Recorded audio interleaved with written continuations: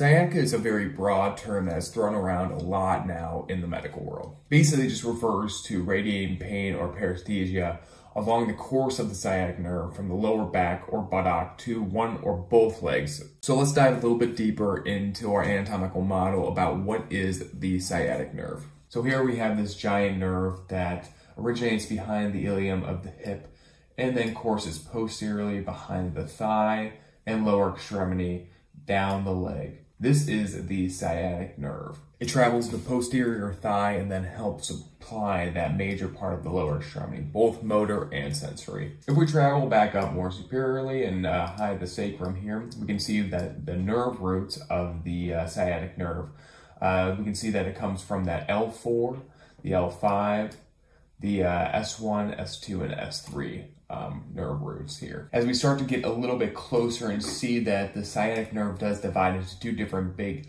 nerves. Here we have the common peroneal nerve going more laterally, and then the tibial nerve going right between that knee joint here. And if we see it from a different angle, you see that these two nerves really go down and supply the remainder of the lower extremity all the way down to that foot and ankle.